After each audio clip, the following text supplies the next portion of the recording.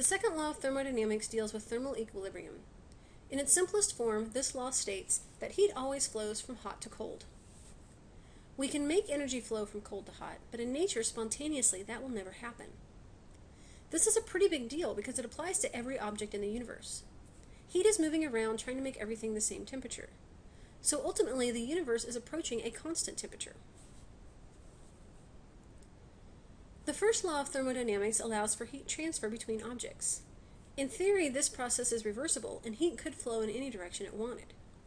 But what we find is that it only moves in one direction, from a warm object to a cold object. Since we never observe heat moving from a cold object to a hot object, this suggests that there is a law that would forbid it. The second law can be restated in many ways, but ultimately what it does is forbids these processes from occurring. We have talked briefly about heat engines and the Carnot cycle, but it is the second law that really applies to how these work. Remember that a heat engine is a device that uses heat transfer to do work, so we are converting heat energy into mechanical energy. Many years ago, a guy named Hero developed the first engine. Basically, the globe at the top is filled with a liquid. That liquid is heated and produces steam. We know that steam expands, and when it does, it comes out the tubes and causes the whole thing to rotate.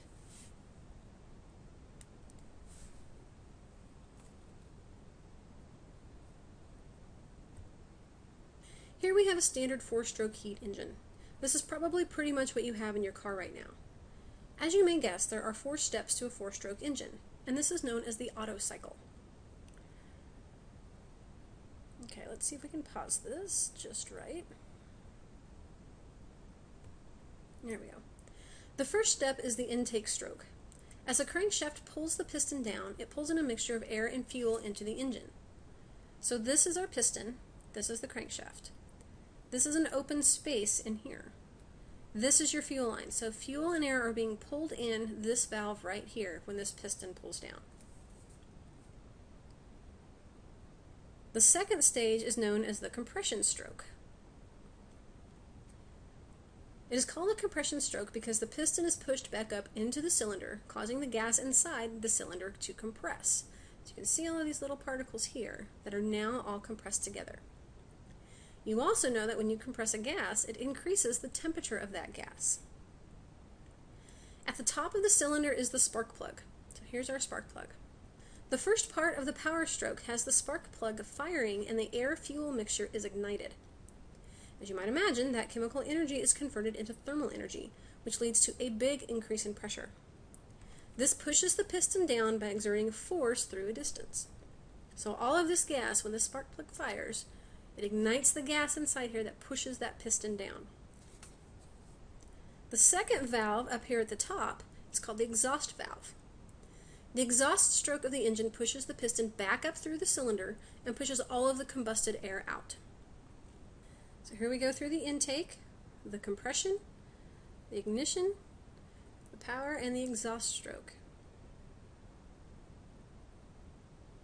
And that is how your car runs. This site actually has several different models of engines, so if you're interested in that kind of thing, there's several different animations that you can look at and actually see how those engines work. In general, an engine needs 2 things. It needs a hot reservoir and it needs a cold reservoir.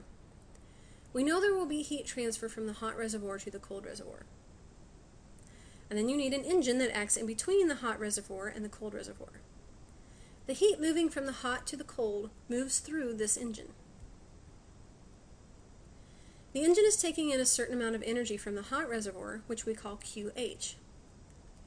Just like in our 4-stroke engine, the heat energy is transferred into mechanical energy and used to do work. Now, not all of the heat energy flowing into the engine will be converted into useful work. In a perfect engine it would, but in reality there's friction, imperfect insulation. Those kinds of things prevent us from converting all of our energy into useful work. So some of that heat energy will be lost to the environment. This gets dumped out into the cold reservoir and we call it QC. Because of conservation of energy, we can say that the difference between the heat energy coming in from the hot reservoir and the heat energy moving into the cold reservoir is equal to the work done by the engine. What we are really interested in here is the efficiency of the engine. How much work are we going to get out compared to the amount of energy we put in?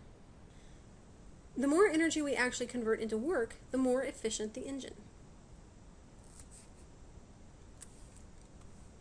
This is a pretty big deal, so let's look at our efficiency a little bit more.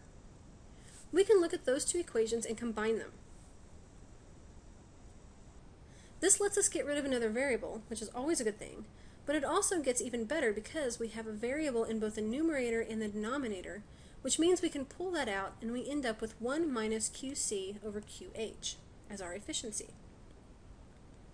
Now we are looking at a ratio here, so the numbers will not have any labels. We're looking at a percent. A couple notes on efficiency. First, for this equation, use positive values. Otherwise, we are going to get negative work, and that just doesn't happen. Also, should you happen to get a number greater than 1, you are actually creating energy. That would be awesome, and you should definitely publish that paper, but at this point in time, that is not able to happen.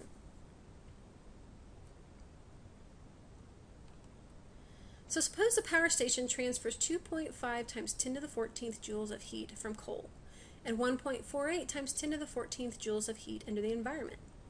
What is the work done by the station? The heat supplied by the coal is the heat from the hot reservoir, so QH equals 2.5 times 10 to the 14th joules. The heat energy released into the environment is 1.48 times 10 to the 14th joules, so it is given the designation of QC. We can use our work equation since we know both the hot and cold energy transfers. So to find the work done, we simply take the heat from the hot reservoir and subtract the heat from the cold reservoir, and we get 1.02 times 10 to the 14th joules of energy. So what would be the efficiency of that station? We know all we need to know about the heat in and the heat out, so we end up with 0.408 as our efficiency, or 40.8%. We know we cannot have 100% efficiency in a heat engine. The big question then is, how efficient can an engine actually be? Sadi Carnot, he was French, devised a theoretical cycle that makes all of the processes as efficient as possible. The way to do this is to make all of the processes reversible. There are a couple of ways to do this. One is to make the hot reservoir close in temperature to the cold reservoir. The other is to have an engine that either lets heat in very slowly or lets work out very slowly. As you can imagine, that's not very good for us because we really want our cars to go fast, and this does not make cars go fast. Now, if all of the processes are reversible, then the efficiency depends only on the temperature of the two reservoirs. So if efficiency is equal to 1 minus the cold heat divided by the hot heat, then we can also say that efficiency is equal to 1 minus the cold temperature divided by the hot temperature. This lets us be able to determine the maximum efficiency on a system based only on its temperature. So suppose a nuclear power plant has pressurized water at 300 degrees Celsius. Eventually the steam is condensed to water at 27 degrees Celsius. Calculate the maximum theoretical efficiency for a heat engine. Again, this one is pretty straightforward in that we know the temperature of the hot reservoir and the temperature of the cold reservoir. So to find the efficiency, we use the Carnot equation. Since we are looking at proportions, we do need to convert the Celsius temperatures into Kelvin. And we end up with 0.476, or 47.6%. So if we want to know the maximum work that we can get out of an engine based on temperature constraints, we can use this definition of efficiency with our work relationship.